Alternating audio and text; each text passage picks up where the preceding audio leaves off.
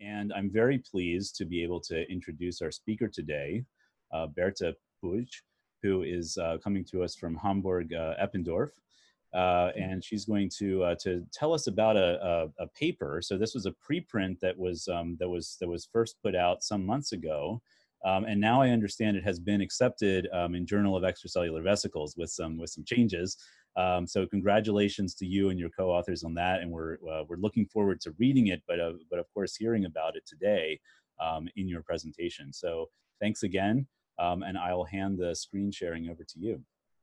So thank you very much, Ken, for this introduction, and thank you very much for the invitation to participate into the Journal Club, because I think it's a great opportunity to present our work and yes, to get some input and to get some suggestions, and because this is not finished work, so so we will keep working on that. So we are open to any comments and suggestions. And I'm here with Hermann Altmeppen and Sandra Brenner, which are also the two of the, so Sandra is the first author of the paper, is a PhD student, and Hermann Altmeppen is one of the main collaborators in this study. So this is it's a very long title. In this, I'm very happy to share it. This is how it will look more or less once it's published in Journal of Extracellular Vesicles. And what I will talk today has exactly two parts. No, first of all, I will talk about the characterization of brain-derived extracellular vesicles, reveals changes in the cellular origin after stroke. And then in the second part, I will talk about enrichment of the prion protein with a potential role in cellular uptake.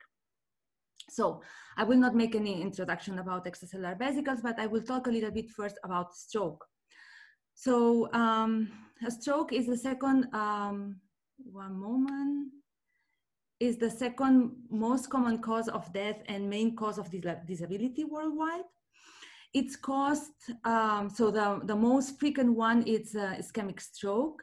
And in the ischemic stroke, what we find is that a main artery, also an artery of the brain, it's blocked. And that leads to lack of glucose and a lack of oxygen in the tissue that it's irrigated from this artery. That means that the tissue there will die very early from necrosis. But surrounding this tissue, it's what we call the penumbra, where cells, here it's a picture about what happens in the penumbra. Cells are electrically silent, so but metabolically active. That means that what happens in the next hours here in the penumbra, it's very important, because cells can be, neurons could be rescued, and the stroke and the clinical outcome will be better. So what happens in this penumbra? So we have glutamate that it's coming from the neurons that died here. We have waves of calcium and spreading depolarizations. And then the neurons will go into a commitment point where they will die or not. Also, even if they die by apoptosis, the release of probably maybe extracellular vesicles, ApoEVs, will cause a secondary necrosis if they are not taken up early enough, and this will cause inflammation. That means that the pathophysiology of a stroke is quite a bit complicated, because on top of the cells that we have in the brain, we also have some infiltrating cells due to the inflammation and the break of the blood-brain barrier. So there are some studies done in EVs in stroke. Everything is done in vitro. And for example, is it shown that oligodendrocytes can release some extracellular vesicles, that they can help neurons that are undergoing ischemic damage to help them survive. But on the other hand, for example, microglia or inflammatory microglia can also release some extracellular vesicles that they are detrimental to the synapses. So we see that exosomes in the brain, they can have, under these pathological conditions, they can have positive effects and negative effects. And what is more studied in stroke is the role of the mesenchymal stem cells, because it has been shown that extracellular vesicles released by these mesenchymal stem cells can have regenerative effects: angiogenesis, synaptogenesis, neurogenesis.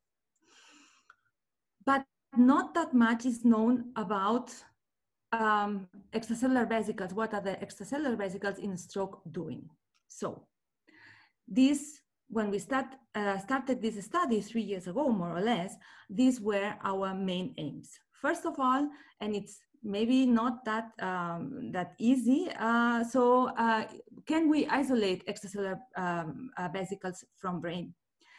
If so, if we can get it, how do different brain cell populations contribute to the total pool of extracellular vesicles in steady state conditions, and what happens after experimental stroke? Also, because, so previously I'm coming from the prion field, and we know that the prion protein, it's also in extracellular vesicles. So we wanted to also check how does the prion protein look like in brain EVs and after stroke. But this about the prion protein, it's something that I will talk in the second part of the talk. So now we focus in the extracellular vesicles from brain. So I will explain a little bit about the model that we use. The model that we use is the transient middle cerebral artery occlusion. So this is our mouse model. This makes a kind of a stroke, a transient stroke. And what we do is just that in order to isolate the EVs, we take half of the hemisphere, the affected hemisphere, or in the case of SHAMS, which they are mice that undergo more or less the same procedure, but not the occlusion that we do in the arteries. So we take the half of the brain, and then we use a protocol that was published by Bella et al. In 2017. So we do a collagenase digestion. So then we follow several centrifugation steps, 300 Gs, 10,000 Gs, and then we do a sucrose gradient. From the sucrose gradient, we centrifugate 3 hours, 180,000 Gs, I think. And then from this, we take the six different gradients. Differently from the protocol of Bella is that here we introduce a filtration step. It's because, I mean, several protocols that were published also before, and that they also isolate EVs from brain, they were using this filtration method. And in fact, what we wanted is to have small EVs. So we decided to put this filtration step here. So because we put this filtration step, we introduced this filtration step, first of all, we wanted to characterize these brain-derived EVs, filter versus non-filter. So we always use the total staining to refer for the quantifications and so, because I mean, there is not a marker that maybe it's not changing in the stroke. So we always use this total staining. And as you see here, it's already in the filter, we lose a lot of protein. But in fact, I mean, as you can see here and here, in the non-filtered, but also in the filter, in the fractions 3 and 4, we recover markers of extracellular vesicles, Alex-Clotilin CD81, and we don't have contamination. And these two fractions correspond exactly in the two fractions that more or less it's described for the exosomes. So then, of course, we do electron microscopy, and well, I was a bit surprised. I thought that maybe in the non-filtered we will find more stuff, but what we find is vesicles, more or less, that are a little bit bigger. And when we filter, we have a more clear population, so smaller vesicles. This is 200 nanometers. When we do NTA analysis, we see that, of course, the concentration of the particles decrease with the filtered. We get, and we get by the size smaller vesicles. So we are here about the mean size of 188 nanometers. So this is what we, because without filtering, they are a little bit so bigger than 200 nanometers. So we are exactly talking about a small extracellular vesicles. As a proof of principle, because we wanted to also do some imaging, so we check how the confocal microscopy look like. So we label the extracellular vesicles with M-cling. And then when we do a STET microscopy, in fact, we see that this blurry thing, I don't know if you see it very well, but if you see this blurry stuff, it's in fact accumulations of some extracellular vesicles. So that they are there here, for example. So then we did mass spectrometry also of the filtered versus non-filtered. And in fact, from the heat map and also from this volcano plot, and also for the principal component analysis, one can see that in fact we have two differentiated populations as the composition of the protein. When we check this with FunRich and we check for molecular function of the proteins that are enriched, what we see is that in filtered small EVs, we find that they are very much enriched in everything that is related to ribosomal proteins or RNA binding. When we do string analysis, we also see the same here. I mean, of course, you cannot read anything, but here you see a cluster that is related to ribosomal proteins. And when you check the key KEEG pathways, you see that when you don't do this filtration, what you see, and here I have it as a headline. So you see that in non-filtered EVs, you have plenty of proteins that are more associated to the metabolic pathways. And in the filter, something that is more related to the ribosomes. Okay, so now we have these two different populations, and from now onwards, we only work with the two fractions, the third and the fourth fraction pooled, and only with small EVs. So in order to check the relative contribution of major brain cell types to the SEV pool, we made a very straightforward analysis. So we thought, okay, so if we check some markers of the brain cells, and we compare enrichment in the extracellular vesicles compared to the total homogenate, though maybe we can have an idea of what is the participation of these extracellular vesicles from the cell population. So because one extracellular, so the extracellular vesicle can pack more one marker than another one, that's why we use two markers. So for example, for microglia, we use P2I12 and TMM119. For, as a marker of oligodendrocytes, we have PLP and CNP1 as a marker of neurons, synapsin1 and SNAP25, and the two AAT1 and 2 as a marker of astrocytes. So when we quantify this, we see that in fact, P2I12 in TMM, they follow the same pattern. So they are increased in EVs when you relate it to the total homogenate and not the other ones. Well, in fact, neuronal markers are decreased. So what we think is that microglia are the dominant source of brain EVs, small EVs under physiological conditions. So here I just want to make you aware that in the TMM119, which is so there's not that many papers about TMM119, but it's a marker of microglia, we see that in the small EVs, maybe a fragment or a spliced version is there. Okay, so the question is, okay, what happens in stroke? So we do it the same, but in this case, you only see the small EVs from SHAM and after experimental stroke, and we do a quantification, always refer it to the total staining. And so what we see here is now the population changes. So now it looks like in the TMCAO, we have a higher population belonging more to the astrocytes.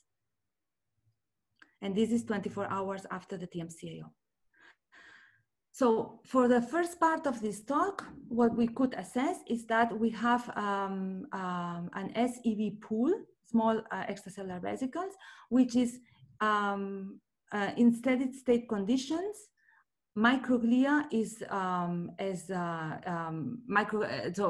SEVs from microglia are enriched in this pool, but after stroke, what we see is that the enrichment change and go more into the astrocytes. But because I'm also coming from the prion field, and we know that the prion is in extracellular vesicles, we also check what happens 24 hours after stroke with prion protein. What we see here is that the prion protein is also increased after TMCAO. So let me introduce a little bit about the cellular prion protein. So the prion protein is a GPI anchor protein with 2 N-glycans. And it's at the plasma membrane in lipid rafts, and is more known because the prion protein, when misfolds, is the causative agent of the prion diseases. And as a prion diseases, you know, Creutzfeldt-Jakob disease, mad cow disease, BSE, etc. So although it's highly expressed in neurons, it's evolutionarily conserved. But because the knockout mice, they don't show a major deficit, so we don't really know the physiological function of the prion protein. So it has been shown that it can participate in neurite outgrowth, in neuroprotection, in synapse function, signaling, or, for example, very important, cell adhesion. Also, it's a known resident of the EVs.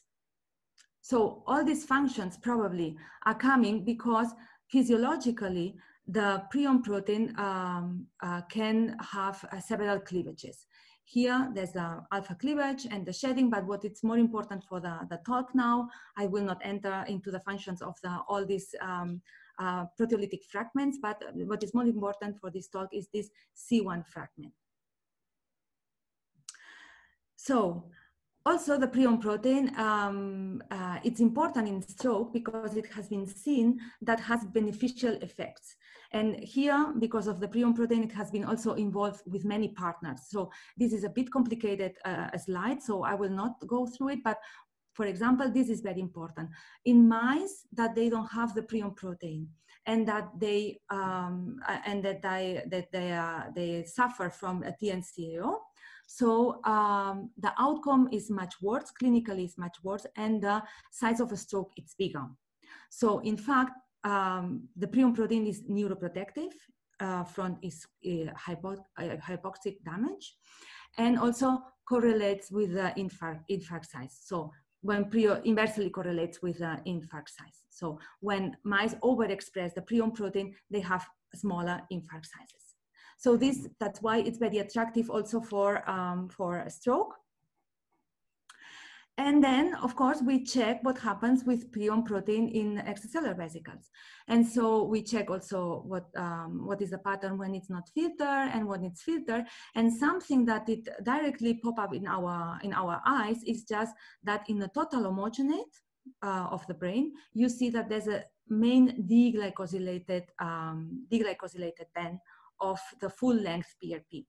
But if you see the pattern of the EVs, the pattern is very changed in both instances, and it seems that here there's a more prominent band than here that could potentially be either diglycosylated C1 fragment or the unglycosylated full-length PRP.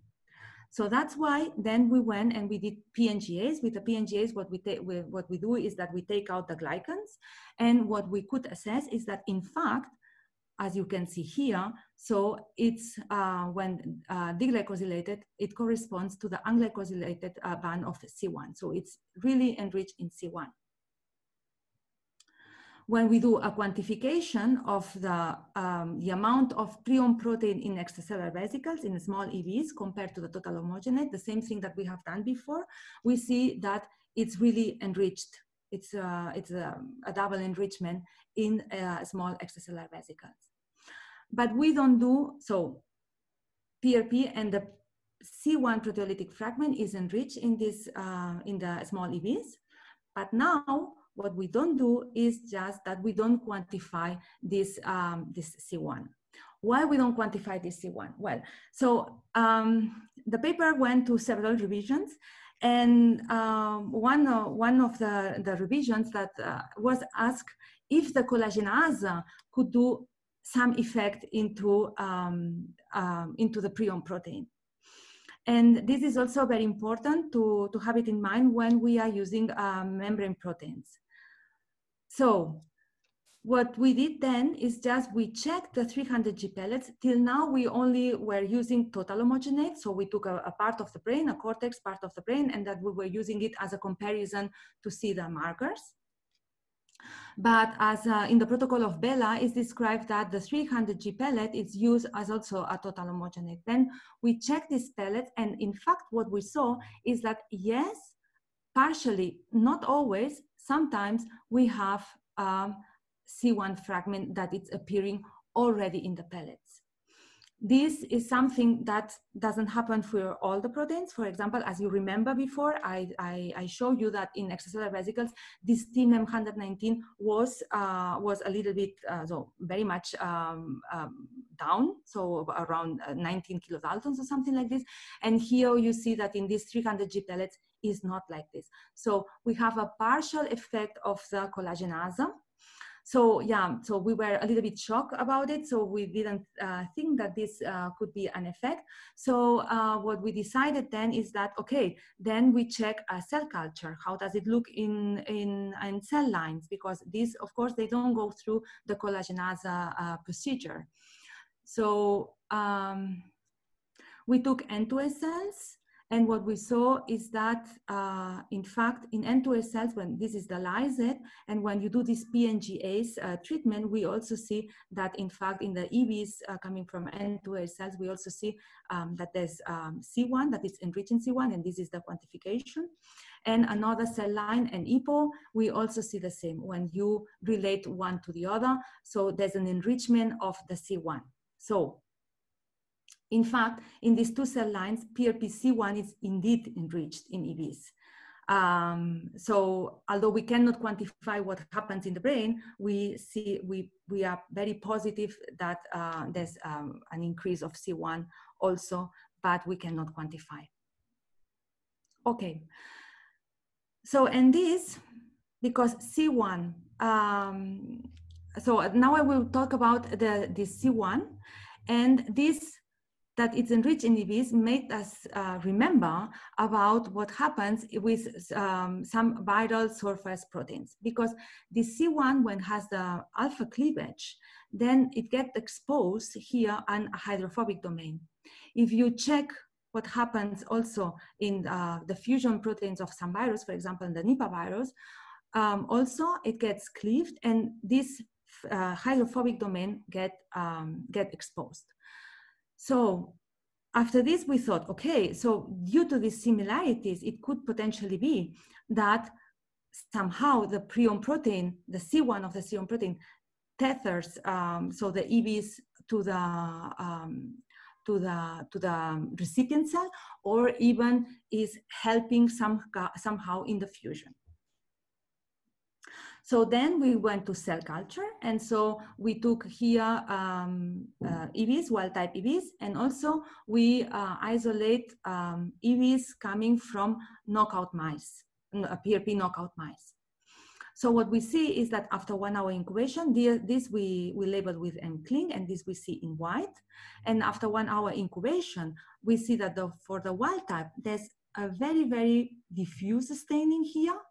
Whereas for the knockout PRP, we already see that there's plenty in the membrane, and there's some dotty stuff. Also, when we check what happens with the lysosomes, we see that it's some of the extracellular vesicles, they already made it to enter inside the cell, and it's not something that we see with wild-type EVs. When we quantify this, we see that in the knockout, we see, although we put exactly all the time the same amount of EVs, we see that there's more EVs that are already bound or inside the recipient cells. because this cell culture was normal cell culture, so of primary neurons, we saw that we had it a little bit of contamination with microglia cells.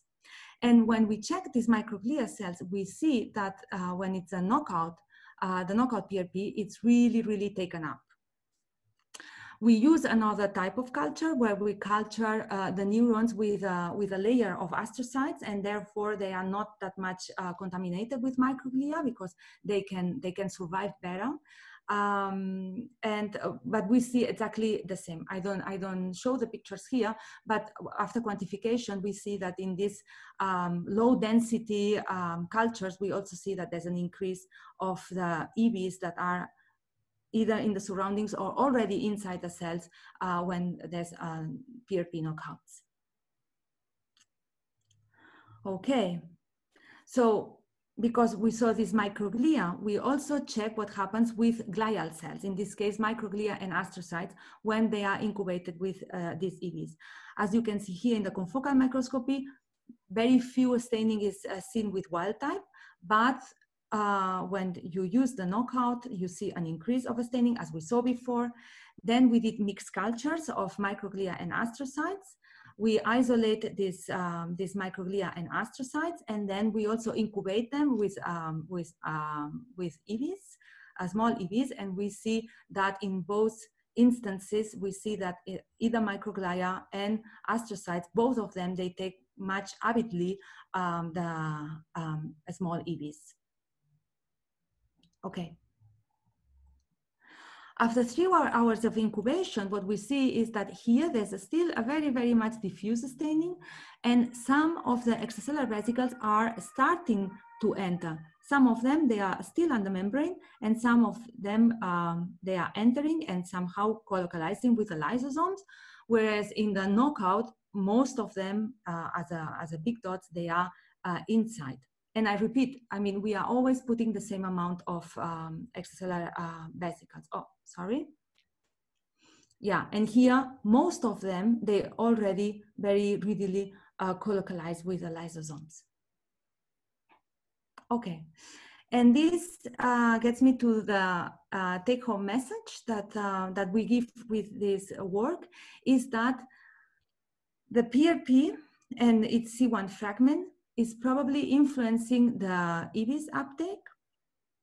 So we propose that when there is a full-length PRP or PRP-C1, the extracellular vesicle has more probability to fuse, and that's why we see this diffuse staining in the confocal microscopy, whereas somehow when PRP is not there and also not the C1, it enters probably so fast by endocytosis. So we think that this, the modulation of the prion protein could have consequences in the fusion, and so when the EVs, so the loading of the prion protein in EVs maybe have functional consequences, and makes that these EVs, they have more tendency to fusion. Okay. But of course, I mean, we still have many things that are left as open questions.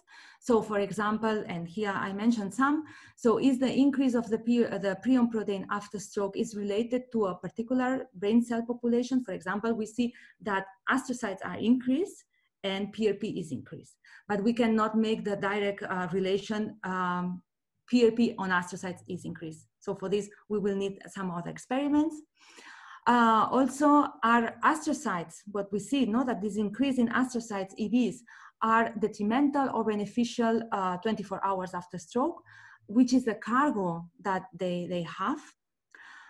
Also, and this is a big question that needs plenty of experiments probably, is how is PRP or PRP-C1 mediating or helping to the fusion of EVs with recipient cells?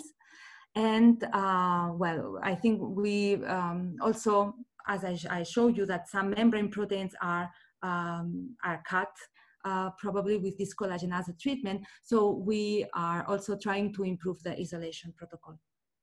And with this, I would like to thank you, all of you, and well, to thank my group and thank all the collaborators, and of course, all of you for your attention. And yeah, I'm very happy to receive any questions. Thank you very much. Well, thanks so much, Berta, for sharing this very nice work with us. We do have, I think some questions are coming in right now, and I've received some personally. But I guess I just want to start out with, asking you about where you feel we are. You mentioned maybe a need to improve our separation protocols. Where do you think we are right now with brain EV separation, and I guess some of the factors like how much material can we start with? I mean, that's one that we always struggle with. What steps in the protocol do we need to explore for optimization? Because I have to be honest with you, my group has really struggled with the purity of our mouse brain separations, whereas we can get, I think, very good results with human brain. When we go to other animals, it seems to be a little bit more challenging. And it looks like you have great results there. I'm wondering, how can we all work together as a field to make sure that we have the best protocols? Yes, yeah. I don't know. I mean, I think that we should agree in some I mean, we should do much more analysis on everything, and then agree in some protocol. No, I mean, what you say that that with human you get very good results, and with mouse not. I mean, this is super interesting. I mean, I don't really know where this lays on. I really think that. My opinion is that by introducing this filtration step, I mean, it's true that we lose larger vesicles, but we are probably also cleaning a little bit about, I mean, for sure we are kind of cutting when we are using the collagenase, or when we are cutting the brain. I mean, for sure we do some debris that we don't want. And so I think that by using this filtration step, it's a way of improving the protocol. Another thing that I also think that it's very also probably improves the protocol, and it's something that we are also going through to it. It's just maybe the use of OptiPrep, so the iodixanol gradient, and maybe to put it on the bottom of the iodixanol gradient, that also then for flotation, not that many things float where the exosomes or the extracellular vesicles in fact should be. So I think that maybe this is a good direction to go. I mean, now there's plenty of these protocols with iodixanol that it looks quite good. Yeah, for sure. I'm wondering, have you, we have a question here from Lucia Languina, who asks about the concentration of collagenase that you're using. And have you tried enzymes other than collagenase? Yes, we tried papain.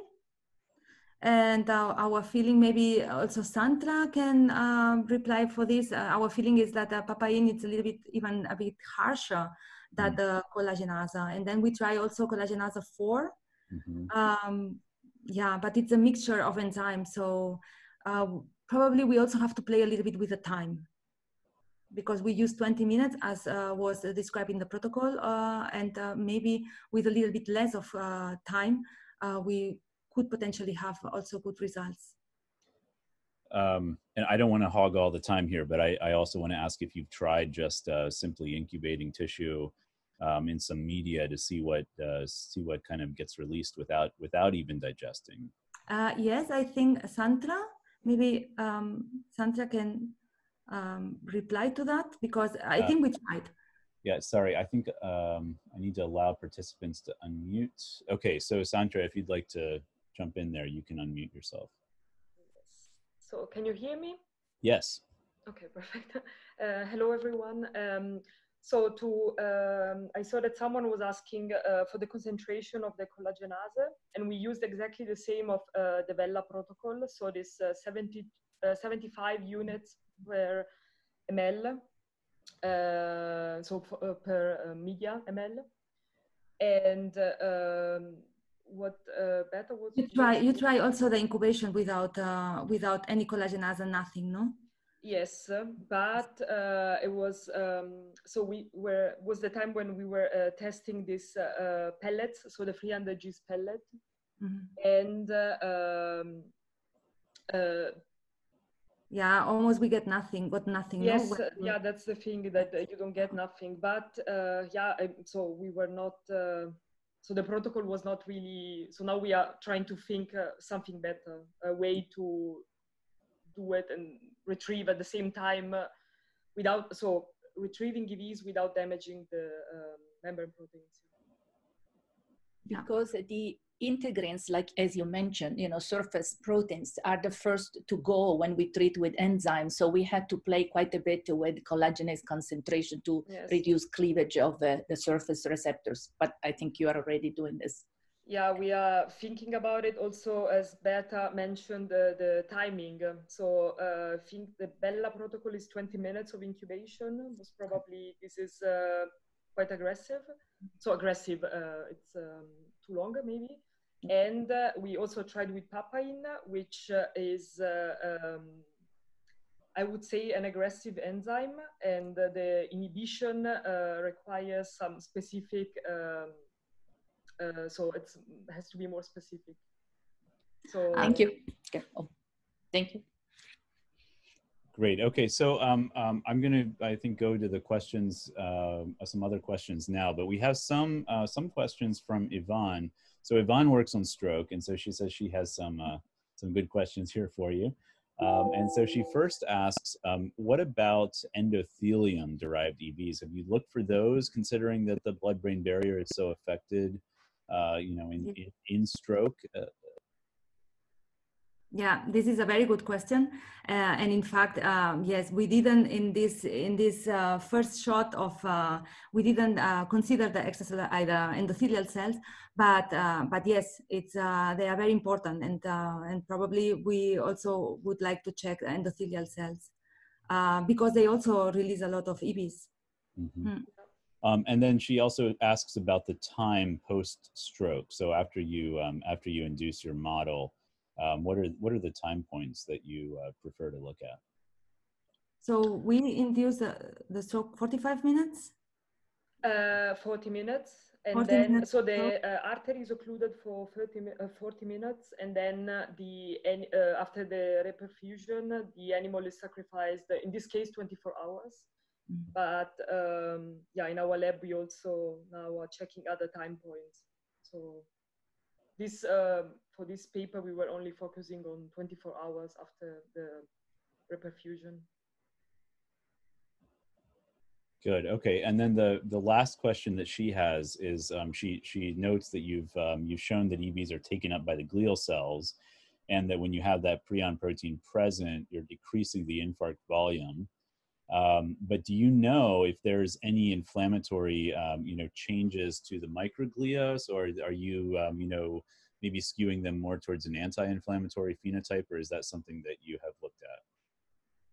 Yeah, well, I mean, so here now, yeah, for sure, the microglia in the stroke, it's inflammatory. So at least at the beginning of the insult, but here we didn't look at microglia. So the microglia was from wild type and didn't suffer from anything. So didn't go through any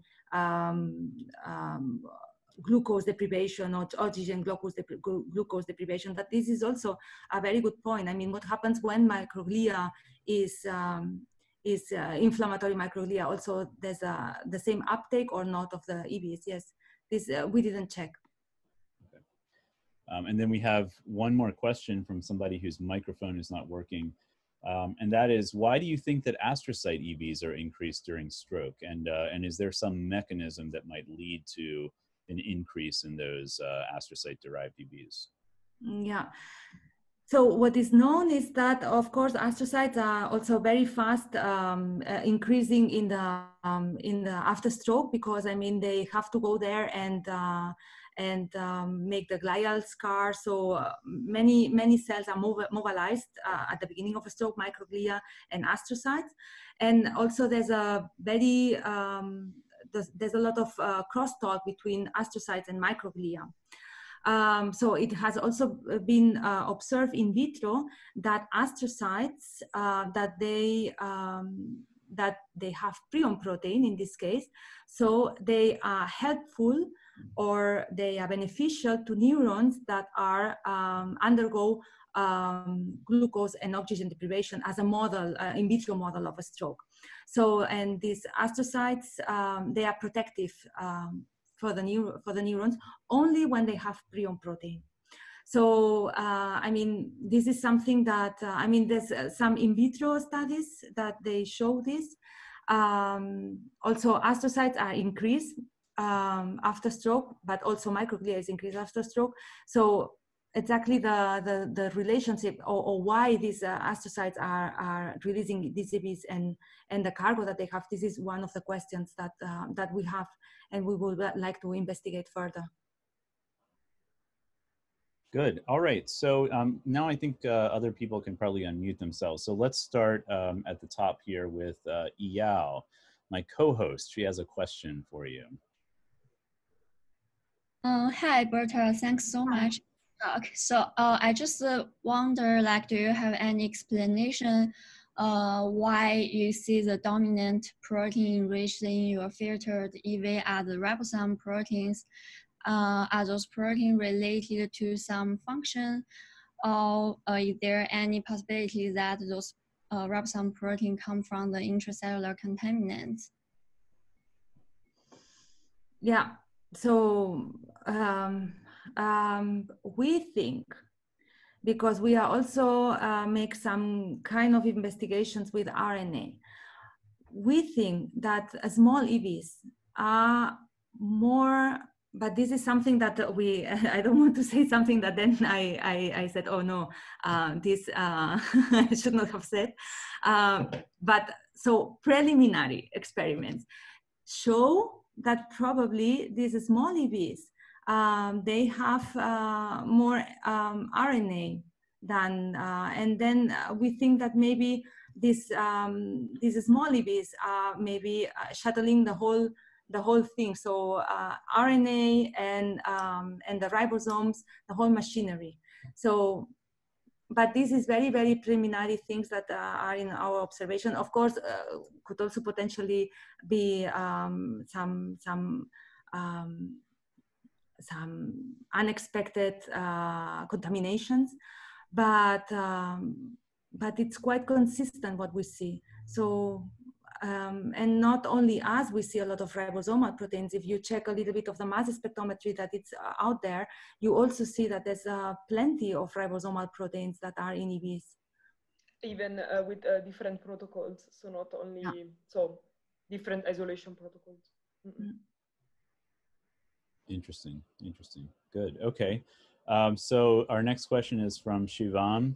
So this is about what you found in this mouse model. I mean, to what extent is it relevant to human? And Shivam, please feel free to step in here too and elaborate if you'd like. Yes, sir. I wanted to ask that only, that the same mechanism is followed in humans also, that that has been followed in mice, the pathways and all. Sorry, so the model that we are using? I think the question is whether these prion related pathways, if you expect that they are the same in human. Yes. Yeah. So in fact, it has been shown that in the penumbra of human samples, the prion protein is increased. So when you check by immunohistochemistry, it has been shown that that the prion protein is increased in the penumbra. So it looks like it's a kind of a protective mechanism that wants to protect the neurons in the penumbra. Yeah, not that much studies in humans are done in this regard, but it's mostly immunohistochemistry, but it's quite consistent. I think so penumbra is in like resistant. I mean, it is resisting the protein, viral protein. No. This the prion protein. It's the cellular prion protein. Okay. Sorry, maybe I didn't get your question, because the prion protein only in the prion diseases is when it's misfolded and it's resistant. You, me, everybody has prion protein in the brain, that cellular prion protein, and it's a normal prion protein, and it has some functions. Yeah, and one of those probably it's a neuroprotective function. But I think that Herman Almeppen, wanted to say something. Yeah, it's just can you hear me? Yes. Yes. So I just wanted to add that, of course, as always, your voice is echoing. Study. Your voice is actually echoing. It's a bit echoey. It's producing echo. Okay, I try again. Now Yeah. Okay, so the only thing that I want is a general comment, basically. The question always is, how do you translate mouse results into human? No, the only thing and the good thing that I can tell you is that the mammalian prion protein is highly conserved. You know, and so far, basically everything what you found for the prion protein in mice was also valid in humans. But I'm not saying that these particular aspects that we are studying right now, we can directly translate. Okay. I get it. Thank you so much. All right, thank you. Next question, Brian Bird.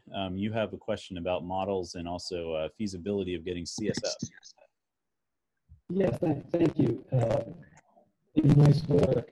I'm sure that the question I have sort of stems from my interest in whether or not this could be translated to people. And one of the things I'm wondering is, the sampling of the CSF or the serum in the setting of a lack of integrity of the blood-brain barrier would be of interest for the clinical translation of this work, if that's feasible.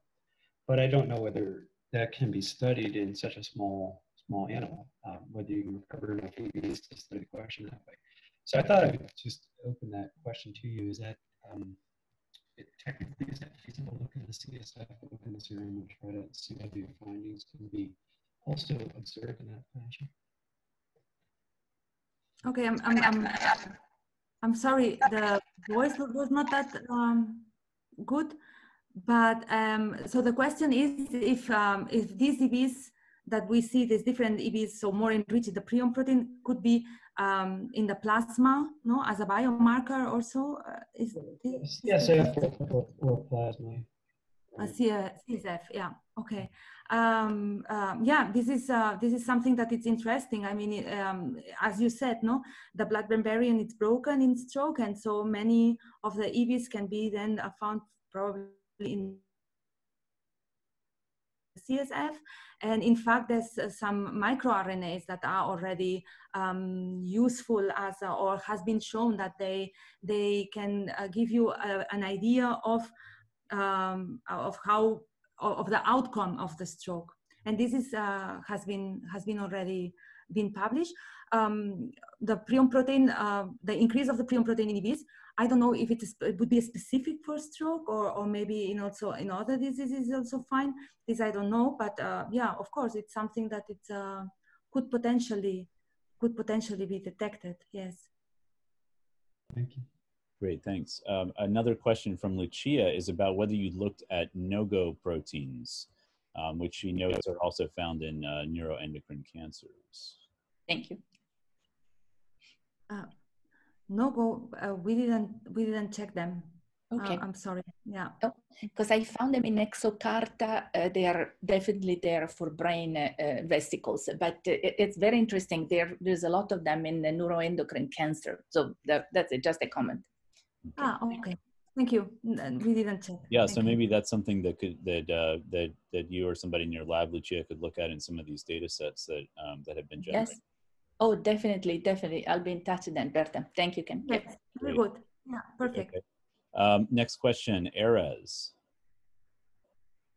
Hey, first of all, I really enjoyed the talk. I think it's an excellent study comparing the different type of exosomes and everything. I was curious. I'm thinking a lot about neurodegenerative and the secretion of misfolded proteins.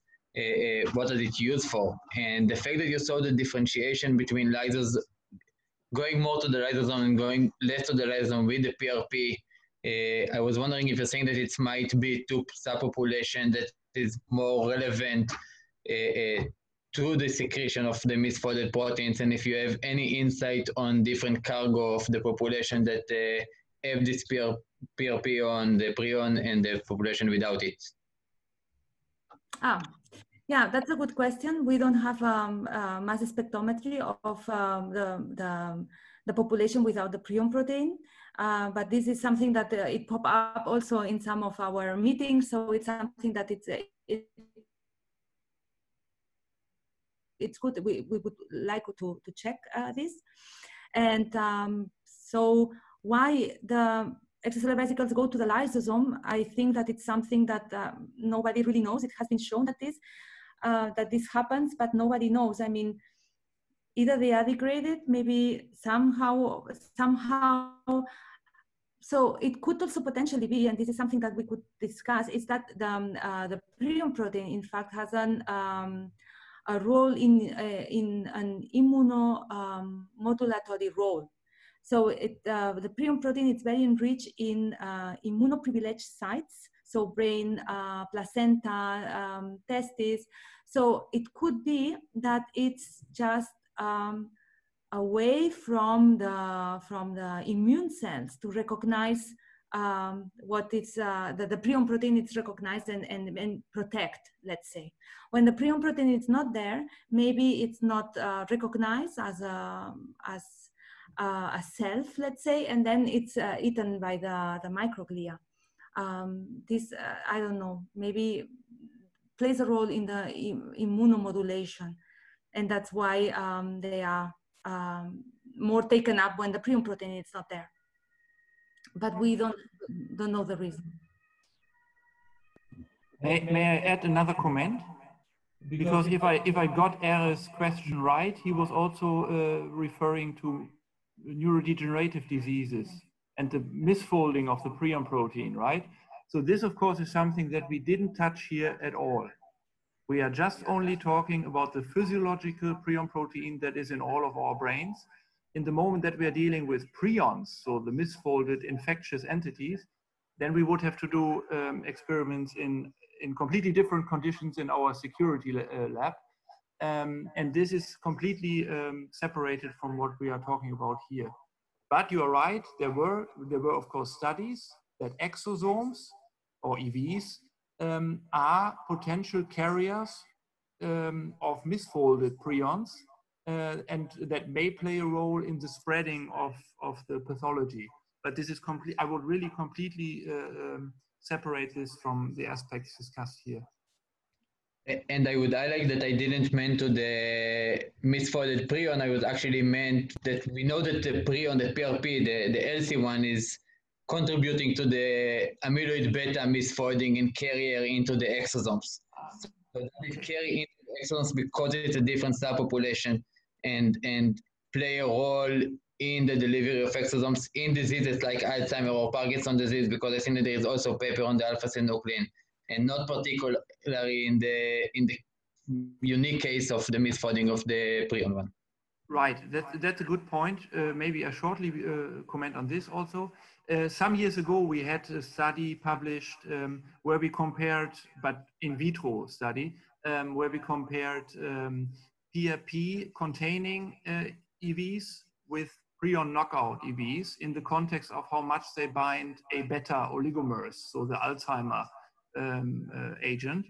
And indeed, what we found, but it's a bit controversial, that PRP on EVs helps to rather bind and fibrilize a beta. And the current view is, or many people share this view at least, that fibrils of a beta are maybe not as toxic and harmful as rather soluble oligomers. So we were rather pointing to a positive role of PRP on exosomes. But other studies observed different effects, you know, involvement in spreading and so on. Very interesting. Thanks for that discussion. Aris, did you have any follow-up? No, I think it was a great comment. Thank you so much. Excellent. All right. So our next question is about, and this is from Sujasha. So if there's any role for potassium or calcium gradients that might be, you know, something that's contributing to this uptake phenomenon that you observed. Do you know of any evidence for this? And so, Josh, feel free to step in here too to clarify if you feel like it. Yeah. So my main question arose from this fact that first of all, Dr. Berta, it was an excellent talk. I really liked it, and so I have some background. I have background in electrochemistry that is used in the like involved in the circuitry of the human brain, or not human, the mice brain. But the fact that you mentioned the astrocytes EVs increase in the stroke, and astrocytes, the primary way of communication is by potassium signaling. So I was wondering if there might be a role of potassium or calcium signaling by which the prion proteins mediate the fusion of EVs with the recipient cells. Oh, okay. We didn't check anything about it, about potassium or calcium, but I think it's a very good point. It's a very good idea, because we don't know anything about it, and of course we don't know if this is directed or it's just the extracellular, so the astrocytes are taken up by everything, or it's directed to some particular recipient cell. And I mean, if they are more released because of this potassium, this this could be it's a good point. Thank you. Yes. All right. Thank you. Yeah. Maybe I will look into it later in my research work. But yeah, thank you again. Thank you so much for the question.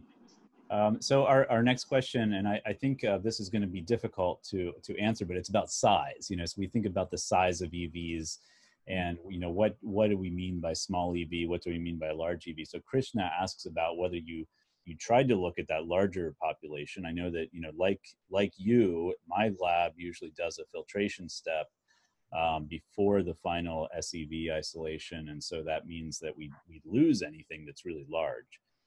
But I guess the flip side to that is that I mean, the question is which is more abundant. Well, you know, the smaller ones, generally EVs are going to follow a power law distribution. So the smaller the EV, usually the more there are until you get down to a particular size. So the large ones aren't as abundant, but of course they have much more volume. So have you done any looking at larger EVs and maybe in tissue sections or anything like that? No, not yet. We didn't do anything with the larger EVs. Mm-hmm. No. And it's I think that there was a paper also. There were 2 papers published that they check, and in fact it's as you said, no, that the small EVs are more abundant than the larger EVs. Mm-hmm. But apart from that, we didn't do anything. No, because also in the larger EVs, I mean, of course, we have to make a point that we make a differentiation, no? So we put these 200 nanometers, and then we said, okay, small EVs, large EVs, but in fact, we don't really know physiologically, no, where is the where are the differences, right? Yeah.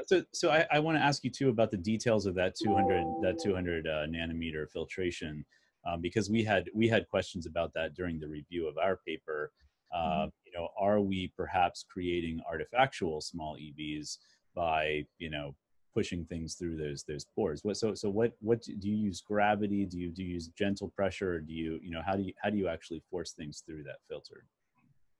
Yeah, so with the protocol that was published in 2012, this Perez Rodriguez protocol, I think was Perez Rodriguez. So the group of Efrat Levy, no? Perez Gonzalez, yes. Perez Gonzalez, sorry. Gonzalez, yeah. Perez Gonzalez.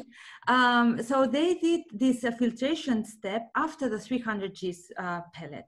And this was really, really difficult. I mean, we pushed it, and it was a really difficult task to do. So that's why we put it in this 10,000 Gs. Most of the people also does it after this 10,000 Gs, and it's much easy. So it's, I think it's much gentle.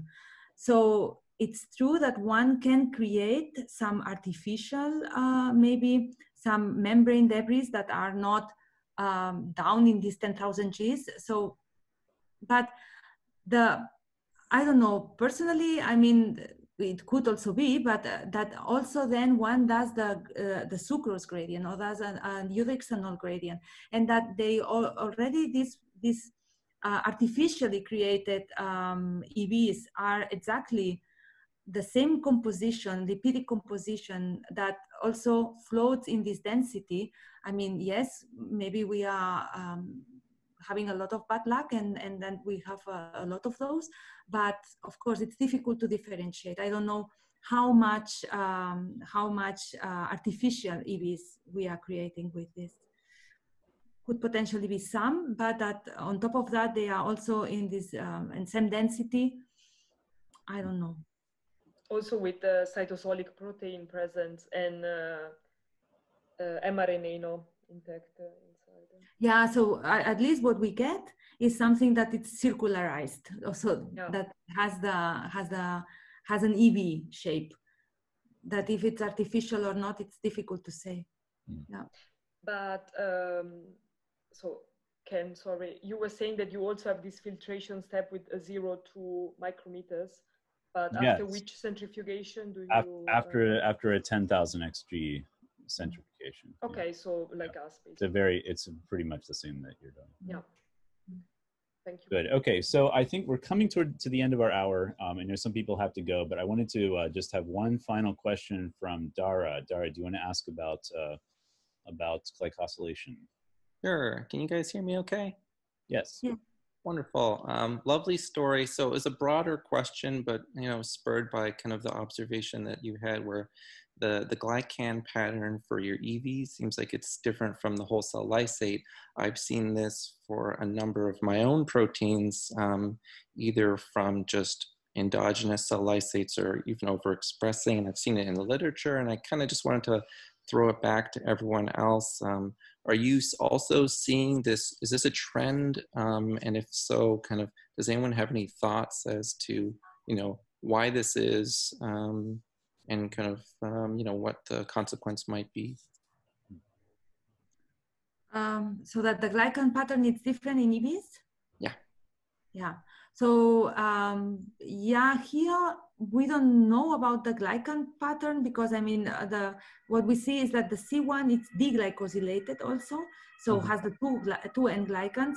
But I think that they are very much now going on some studies about glycosylation in EVs. No, I think that that I saw some papers about it, and that it's really they are, as you said. I think that this I don't want to be mistaken, but I think that there's some studies about the glycans in EVs that they say that they are different, and yeah. So, but I don't know about it. Okay, thank you. You're welcome. All right. Well, thanks everybody for the questions. I'm sorry to those who we did not get to. Feel free to reach out to the presenters or to me. And anyway, I just want to say thank you again to Berta and then also to Sandra and Herman for joining us and sharing their expertise today. And thanks everybody for joining. I hope you all stay well, and we look forward to seeing you again soon.